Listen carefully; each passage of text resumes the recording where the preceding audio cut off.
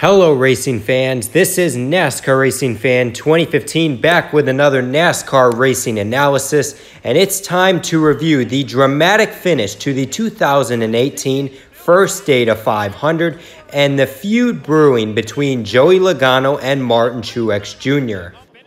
So on Sunday, October 28th of 2018, the series headed to the Paperclip in Martinsville, Virginia for the 33rd race of the NASCAR season and the first race of the round of 8. And certainly, the race did not disappoint whatsoever. We saw some classic Martinsville beating and banging as well as some quality battles for the lead.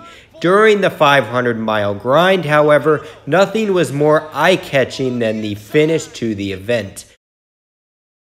With 7 laps to go in the race, Martin Truex Jr. caught race leader Joey Logano, who had the best car throughout the day. The two battled side by side until on the final lap, MTJ cleared him for position.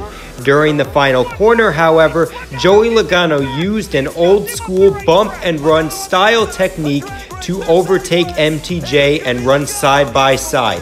The 22 and 78 were beating and banging to the finish line, where Joey Logano wins the first Data 500, and he punched his ticket to the NASCAR Cup Series Championship 4 in Homestead.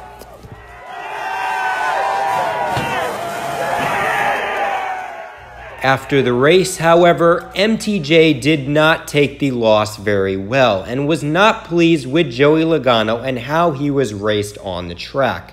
Now, to a certain extent, I understand why Martin Truex Jr. was frustrated. After all, the last few months have been surrounded by negativity as well as potential chances to win slip away. As last September, it was announced that Furniture Row Racing would cease operations in 2019, leaving MTJ and Cole Pearn with an uncertain future within the sport. In addition, you had a heartbreaker at the Charlotte Roval with he and Jimmy Johnson colliding on the final turn. As you can tell, MTJ was not very happy about that result either. With all that said, however, let's hear the reactions from MTJ after this race. May won the battle, but he ain't win the damn war. So he's not going to get there. He's not going to win the championship. He ain't. You know, not surprised coming from him. I mean, that's kind of how he drives and, you know, whatever. In my point of view, MTJ just made himself look like a sore loser by doing the cute little thumbs down gesture and rallying up the crowd like that. He absolutely took this out of proportion, and I'll get to more of why in a minute. Not only is the 78 team taking this out of proportion, but a majority of the fan base is as well. For years, tons of NASCAR race fans have asked for and wished for more old-school beating and banging that put the sport on the map in the 1990s, moments that harken back to the days where Dale Sr. rattled the cage of Terry Labonte, and when Jeff Gordon put the bumper to Rusty Wallace to get the win. All I hear on social media after the race is, Joey Logano is such a dirty racer. Oh, MTJ deserves to retaliate at Homestead, completely dump him. Just like Matt Kenseth did in 2015, he deserves to lose his championship hopes for that pathetic excuse of a move. Seriously, to the entire 78 team, as well as the fans who have a beef with Logano, pump the brakes. While MTJ never instigated the battle with a bump of his own, what Logano did was completely legal. Unlike last year with Denny Hamlin blatantly dumping Chase Elliott, Logano gave him a simple bump that moved him up the racetrack and allowed a fair side-by-side battle to the finish line.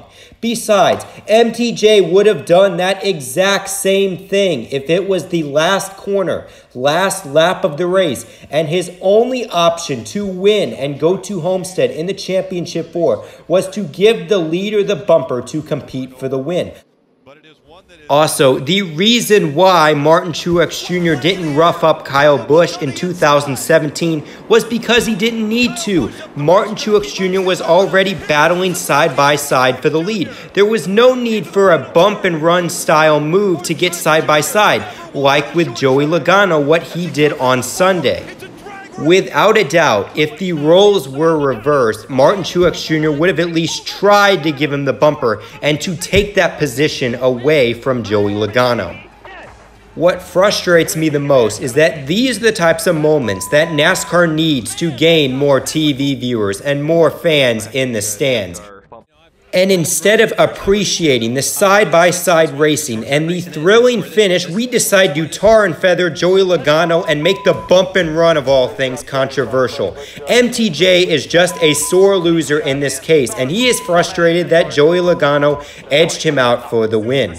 He is surely going to fit in with Kyle Busch and Denny Hamlin if he indeed takes over that 19 car at Joe Gibbs Racing. He needs to get over it, go to Texas. He still has a 25-point lead over the cutoff. There is nothing to get angered about over Joey Logano. His championship is still intact, and it is absolutely ridiculous that he is trying to pick a fight with Joey Logano over a bump and run.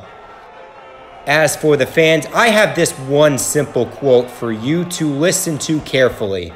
I don't know what y'all are whining about, but if you don't like that kind of racing, don't even watch. This is one of the rare times that Kyle Busch is right.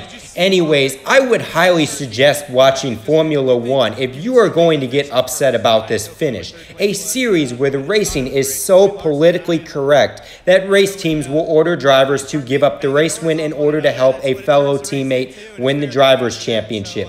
If you can't take that racing, that's the sport you should watch. So the bottom line, it's just racing. Martin Truex Jr. did nothing wrong on the racetrack, and neither did Joey Logano. It was just another case of two drivers going after the checkered flag and the race win, and fighting hard to advance in the championship four in the NASCAR playoffs. NASCAR needs more bumper-to-bumper, side-by-side racing to further grow in the 21st century, and the drivers and the fans should be in full support, not criticizing this outcome. Hopefully, this finish becomes more of a highlight for the roller coaster 2018 season instead of a controversy or a starting point to a future retaliation by MTJ. So anyways, this is NASCAR Racing Fan 2015 signing out, and just remember, life's a beach, and then you drive.